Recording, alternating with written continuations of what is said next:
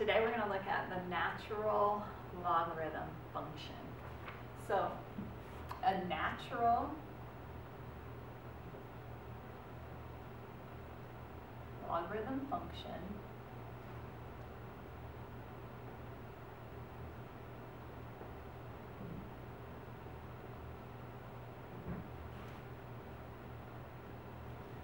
its base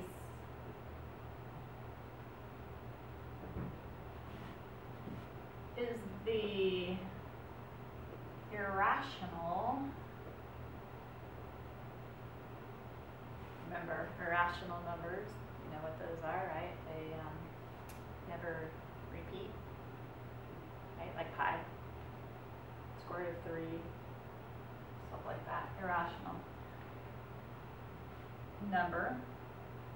This one, oops, not number, but number, E, so that's the letter there, which has an approximate value, right? We have to approximate when they don't repeat, just like we do with pi sometimes. An approximate value of 2.71828. Okay, so this is another number that they discovered happens naturally. They were always coming up with this 2.7182, you know, and it went on and on and on. And so they decided to name it, much like they did with pi. All right, so E, that's your natural logarithm base. So everything is base E now. So before we had base 10, we had base 2, base 3, base 4. This time it's base E. Okay, that's the only difference. Everything works the same. It's just it has a base E and it looks a little bit different. So you're going to see something that's ln of x. And ln of x is just like a shortened term for log base E of x. These two are the same. Okay, they're the same. It's just a log base E. They show it like this. All right, so if you see this, you know you have a log base E. Just like if you see log with no base, you know you have a base 10. Okay, so that's what this one looks like. All right, so let's compare and contrast some other bases that we've dealt with. So we're going to compare, contrast. Okay, so this is working with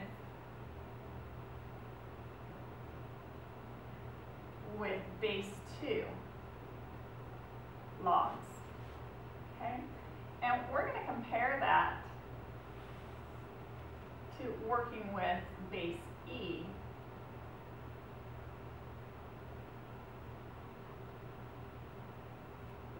logs. And I'm going to show you that they're the same. Everything you do is the same. It's just you're dealing with this E. And you just basically just need to understand how to handle it. Okay? So if log base 2 of x equals 5, okay, so we have this type, and we know that if x is here, what we need to do is change to exponential form. So we know that then, remember a log is just asking you about an exponent, that's all it is. The exponent is 5. Okay, so 2 to the 5th then equals x.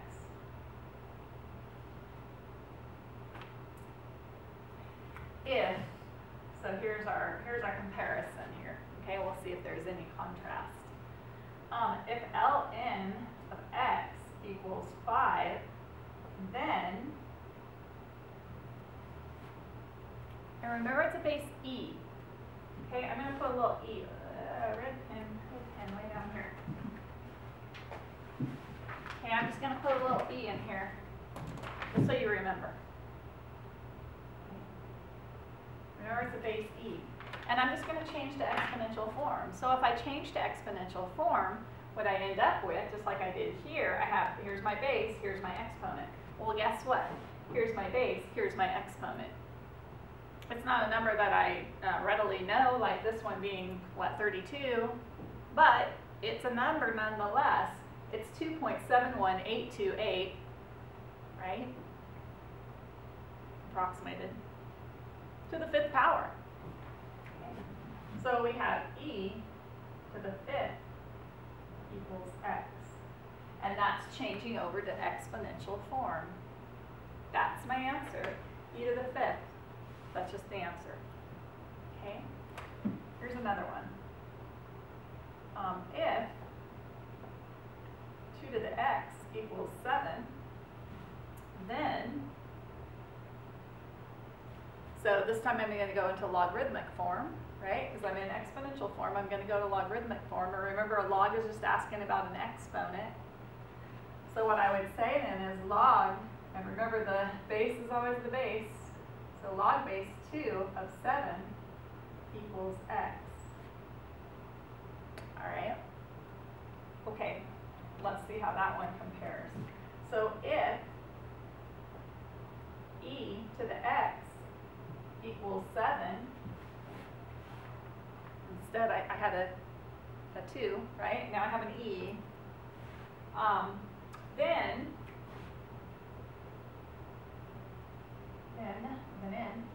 ln, or log base e, but I'm going to change it to ln because that's what ln means. Ln of 7 equals x. And doing it the same way, the only problem here is that, you know, or the contrast of it is that it has a different looking way of writing log, and that's just so we know it's a natural log. Okay. What if I have this log base 2 of 2 to the 5th equals 5?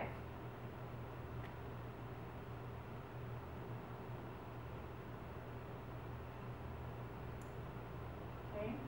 And we know that this equals 5 because we know we could use law 3, put the 5 down here, right?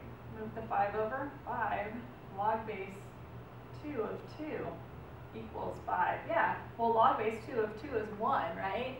So I know that 5 equals 5.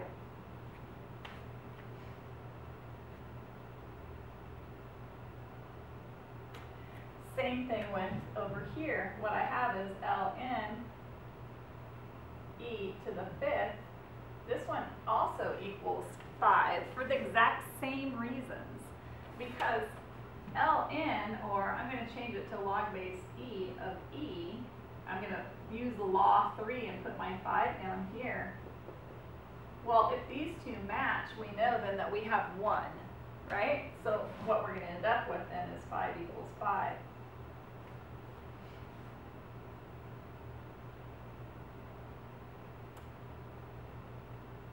Okay. What else do we have here?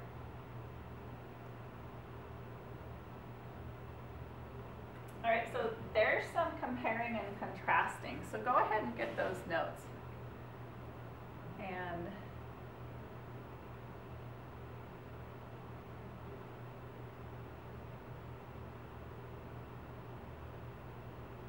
we'll look at some other stuff.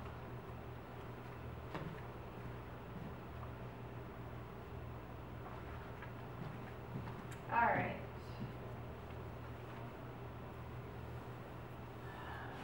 Let's do some other problems here.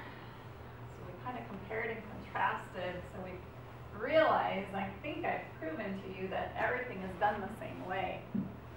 But let's look at these. Here's one for you. ln e to the -2nd. Okay, and they want to get the value of that. Okay, so if they want to get the value of that, you can do what we've done before, and we just say equals x. Okay, so number 1 is equals x. Number 2, what we're going to do is we're going to change to exponential form.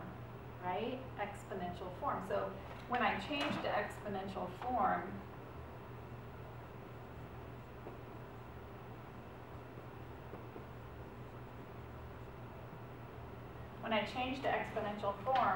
what I have then is ln is log base e, right? I'm going to write it in little, okay? I'm going to take that back. I'm going to write log base e to the negative second is what that really looks like. So when I go to exponential form, I know my base is e. It's asking me, a log is just asking about its exponent, that x goes there, and this whole thing then is going to go to the other side. Well, if the e's match, right, then the exponents must also be equal. So I know in this case that x equals -2. Okay? That's one way that you can look at that type.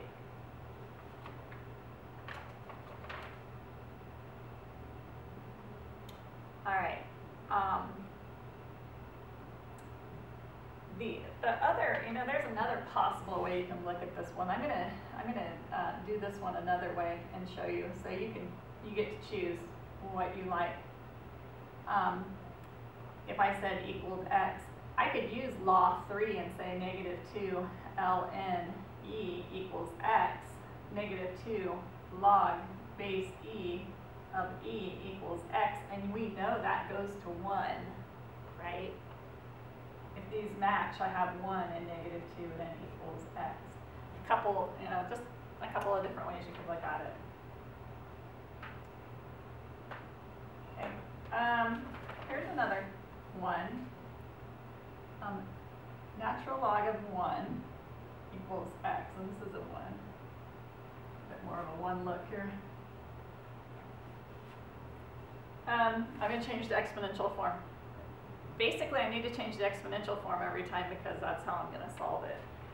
So changing to exponential form, I'll go ahead and write here. I'm just going to do a little thought bubble here. So here's my little thought bubble.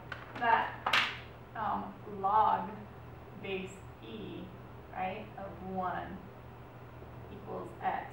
When I put it in exponential form, I know that my base is e. They're always asking about an exponent, and this number here goes on the other side. So e to the x equals 1. Well, now you just need to think about it for a second. What is the only exponent that is going to get you 1 every single time you use it? What if you had 2 to the x equals 1? 3 to the x equals 1. What number is that? You remember? Ah, yes, you're right. 0. So then it has to equal 0. Here's another one for you. These are just different types. That's just the way it goes. There's a bunch of different types. E to the natural log of 5 equals x. Well, this time, it's in exponential form.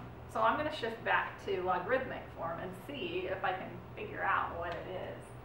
All right, so switching back to logarithmic form, I know I have log base e of x equals ln 5.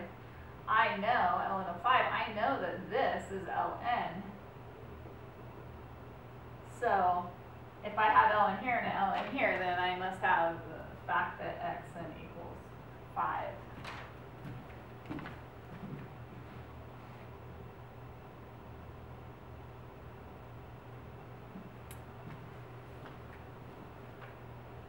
All right. So it's all about manipulating these. You're going from logarithmic form to exponential form, just like we've been doing all along. Okay?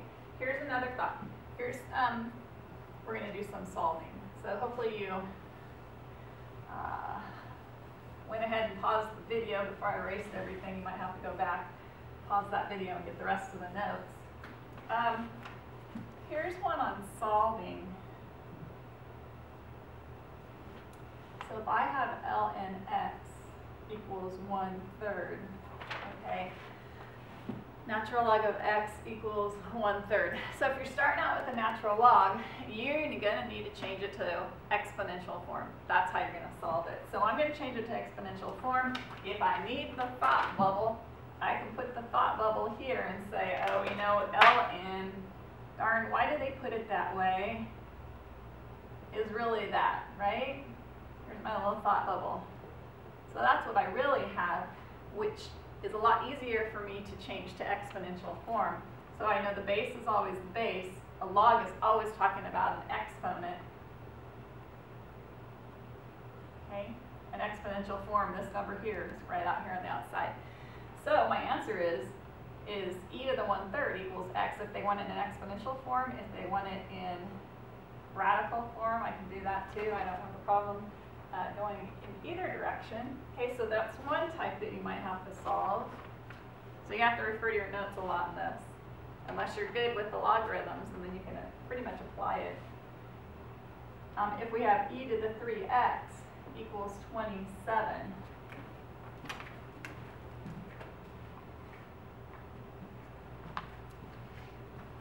okay, now this time I have x as an exponent, right? So what I'm going to do then is this.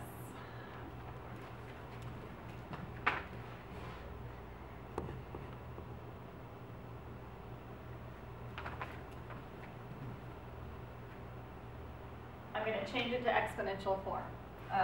It's in exponential form, right? If it's in exponential form, I probably have to go to logarithmic form. So I'm going to say log base e, right, of 27 equals 3x. Or ln of 27 equals 3x. Or if I'm solving for x, I'm just going to go ahead and divide by 3.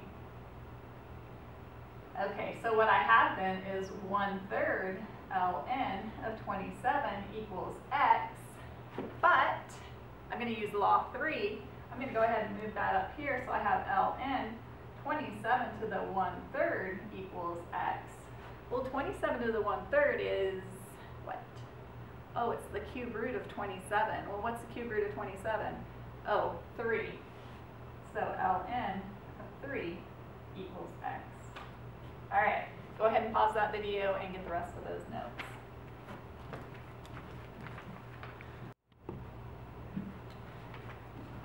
All right, the last part of this, okay, and this is it. There's not a lot of notes on it because really it's just the same thing we've been doing. It just has an e in it in the place of the number. But the last piece is express as a single log. Oh, I like to write the whole word. I don't know why. All right, so let's look at this. Natural log of 5 minus natural log of 4 plus natural log of 12. Okay, same rules, same laws. We're doing the same thing. Okay, if I have subtraction, what goes with subtraction is division in the world of logs. So I'm going to have natural log of 5/4 plus natural log of 12. Well, in the world of logs, what goes with addition is multiplication. So I'm going to say, well, it's natural log 5/4 times 12. And then I can reduce within here. 4 goes into itself once and into 12 3 times. What I end up with then is, as a single logarithm, it's ln of 15. And then that's my answer. So same laws of logarithms that you're using. Okay, so here we are. And just one more, and then you're done. Oh, shortest video ever. Yeah, you guys are going to have to thank me tomorrow. Ln of 3 plus ln of 4 minus ln of 6. Okay, so just expressing as a single logarithm. I should put some exponents in there, huh? Oh, let me throw one in. I'm going to put a 2 there. How's that? All right, I like that one. Okay, so ln of 3 squared now plus ln of 4 minus ln of 6. Okay, I snuck a 2 in there. So you have to use law 3 first, right? Remember when we're expressing as a single logarithm, we kind of go backwards in our laws. We start at 3 and then we're going to go, you know, whatever, 2, 1, whatever we want. All right, so I have ln of 9 now plus ln of 4 minus ln of 6. And I might have created a horrible problem here, I don't know. Oh no, it didn't. Works out perfect. All right, addition, in the log world, addition and multiplication actually go together. So I have ln of 9 times 4 minus ln of 6, or I have ln of 36, right? 9 times 4 is 36, minus ln of 6. I know that in the log world, subtraction and division go together, so I have ln 36 divided by 6, or I have ln of 6 as a single logarithm. Right? Same rules, there's nothing different, nothing. I think it's just confusing because it has that base e and it's not written log base e, it's written ln. So if you have trouble with that, then every time you see ln, switch it over to log base e. And maybe that'll help you. I don't know. All right, we will work on this in class. Good luck.